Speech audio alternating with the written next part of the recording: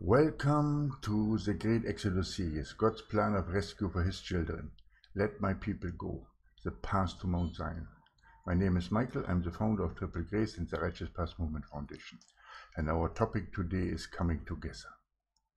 Only if we come together in unity and in love and in support can we stand against the new Pharaoh that is coming, the Antichrist. God is calling us into unity, into the dwelling places of Zion, outside of the world, to separate us from the world, so that He can protect each and every dwelling place, and that He can establish the lights in the darkness in all the nations. Now for you is to come together, build and establish a dwelling place of Zion in your home, in your neighborhood, and then gather the children of Zion together. God will guide them to your place, because you will set an example that people will see. And like the moths, they will be drawn to the lights, and you will shine very bright. So establish a dwelling place of Zion right now. Bring the people together. Build a new altar. Restore it to its former glory. Repent daily. Be obedient to the Lord. Come out of this world.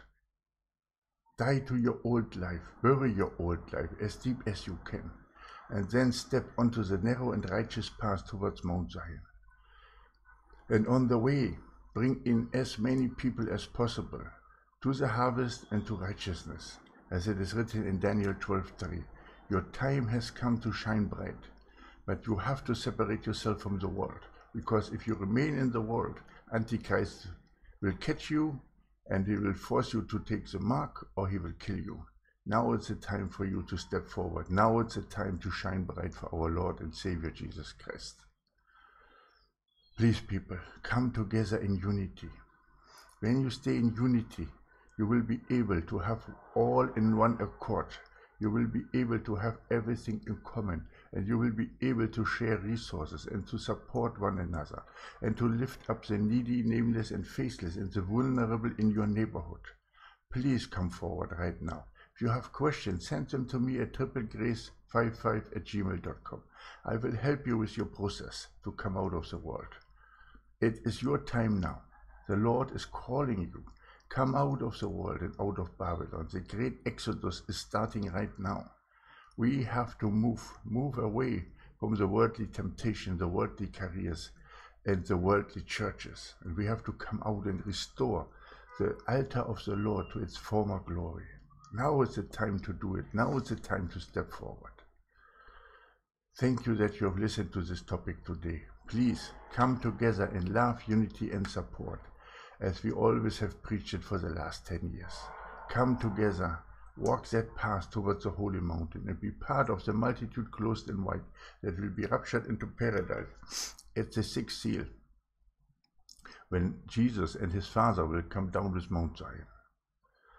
Oh, people, please heed my warnings that I give you. Do not stay in the world. Come out. The Lord is telling me every day and every night in dreams and visions. He is telling me to tell you to come out of the world.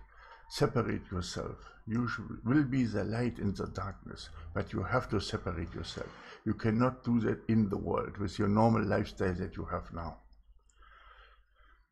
If you want to do an extra step, a further step, then please help that small girl who had the accident with the lorry.